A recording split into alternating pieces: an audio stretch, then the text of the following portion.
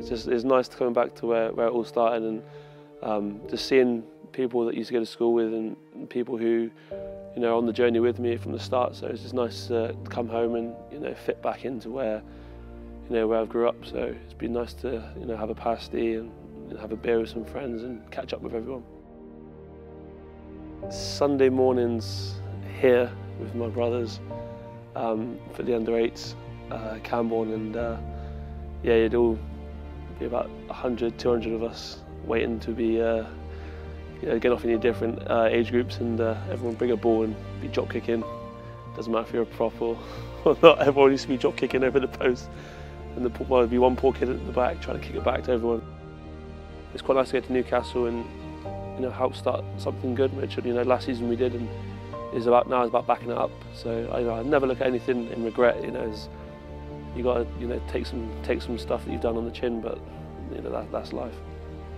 There's no egos in the team. There's no egos in our squad. There isn't one person you would think he's the big time. So it's that, and it's just a bunch of boys who just want to work hard. There's a lot of people in there who've not had the cleanest of rugby careers, so they're just in there to prove a point. And to be fair, the boys there are amazing. They just want to get in and work hard, and try and win a championship.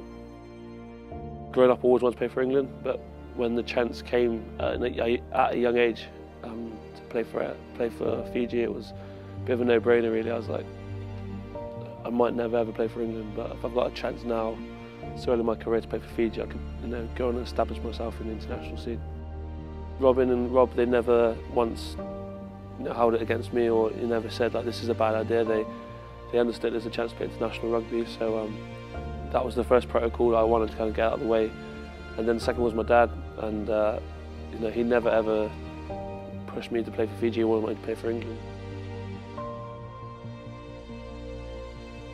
I got to know some players that I did think I would. Juan Martin Fernandez-Lobe, Chris Ashton, those sort of boys who you play against but you don't really know. So it's good to get to know them and hang around with Malachi Fakatoa all week, and just seeing those guys really is just being in the presence of them was quite as good of experience I could have asked for, and it takes you back to that rugby on the pitch here, where there's no one cares about what shoulder you tackle with or if your feet are in close. It's just give me the ball and let me have a go and pass to your friend if he's in a better position. That was the kind of rugby it was, and it brought back a lot of passion and love for the game.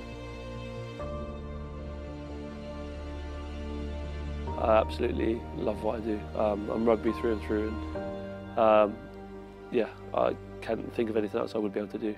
So yeah, awesome. Thank you very much.